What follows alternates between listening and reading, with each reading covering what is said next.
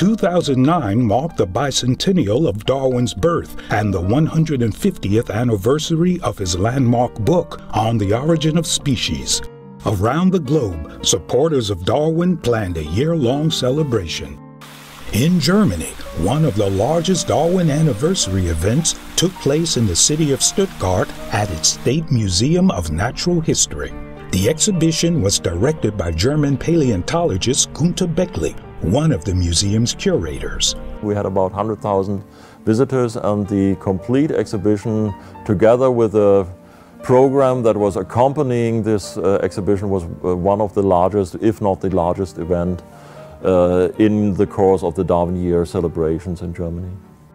Bickley decided to use the exhibition not just to celebrate Darwin's theory, but to make clear to the public that there was no debate about Darwin's ideas among scientists. In order to refute the growing idea of intelligent design, Bickley decided to include a display on the bacterial flagellum. The reason why we selected the flagellum as the poster child to basically expose intelligent design was that the bacterial flagellum has a kind of iconic status. We built a mobile model of the bacterial flagellum and had this animation to show that it could originate naturalistically. The exhibit highlighted the type 3 secretion needle complex as an explanation for how the flagellum could have evolved. In addition to an exhibit about the flagellum, Bickley came up with a display to dramatize for visitors the overwhelming scientific evidence for Darwin's theory. It was a balance with books on it. And the plan was, on one side of the balance, we would have all the books against evolution, books by creationists, intelligent design proponents. And on the other side of the balance, we would have one book, The Origin of Species, but the balance goes down on the side of the one book because this is the real heavy evidence. But the display didn't have quite the result Bickley intended. And I made one big mistake. I read the books on the lightweighted side, the apparent lightweighted side. And what I recognized to my surprise is that the arguments I found in those books were totally different from what I heard either from colleagues or when you watch YouTube videos where the discussion is around intelligent design versus neo-Darwinian evolution. And I had the impression on one side that those people are mistreated, their position is misrepresented, and on the other hand that these arguments are not really receiving an appropriate response and they have merit. One of the books Bickley read was Darwin's Black Box. I read Darwin's Black Box, where he basically introduces this concept of irreducible complexity. Bickley soon realized that proposed Darwinian explanations for the origin of the flagellum didn't work. The type 3 secretion needle complex was no help because it probably developed after the flagellum.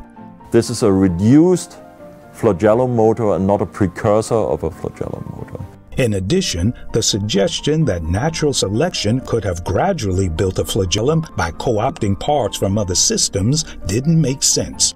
It is graphically convincing, but if you know the ontogenesis of the flagellum motor, then it is completely ridiculous. It cannot work. You cannot build the flagellum by just adding outside of the cell wall some protein elements on it and make the flagellum longer and longer. This kind of scenario doesn't make sense in terms of the ontogenesis of the structure. Like Behe a couple of decades earlier, Bickley began to dig deeper. And so when I read those books on intelligent design and the books by Mike Behe and Bill Dembski and the book by Steve Meyer were not existing then. I thought there is some merit to it, and I made contact with some of the representatives of the intelligent design movement. The next thing I found out is that they are much different from what I expected. They're open-minded. They're not religious fanatics who try to push a kind of theocratic system onto society under the label of intelligent design. They are really interested. Is this neo-Darwinian story really true, or is there scientific reason to doubt it? Bickley didn't fit the usual stereotypes of a Darwin skeptic.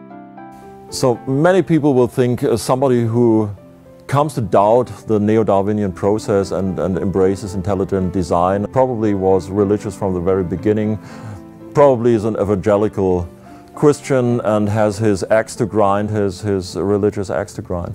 I came via a totally different path to the views I hold now.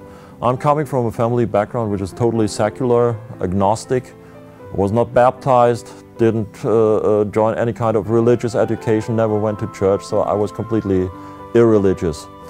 Was not even interested for most of my life in philosophical or metaphysical questions. I was interested in nature, in animals, and in natural sciences. Bickley publicly disclosed his support for intelligent design for the first time in 2015.